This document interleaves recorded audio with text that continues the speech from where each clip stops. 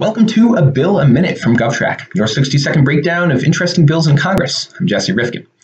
While presidents and their spouses receive Secret Service protection for life, and children of presidents receive it up through age 16 after the president's left office, vice presidents were only afforded those same protections for 6 months after leaving office.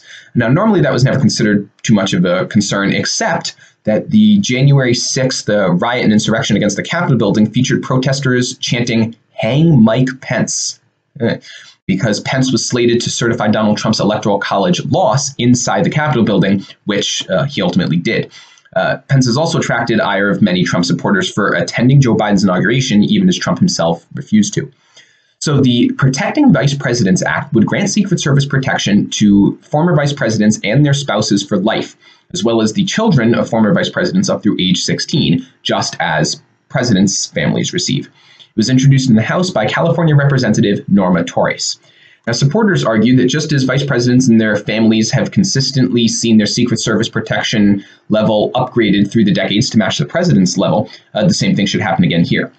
But opponents counter that the bill may be expensive and unnecessary. After all, there have only been 2 vice presidential assassination attempts in American history, on Andrew Johnson in 1865 and Thomas Marshall in 1915, neither of which were successful.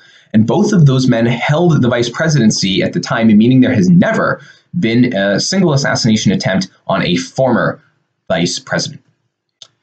Well, it's time for me to eliminate the vice. Playing cards are a vice. Yeah, I better eliminate these.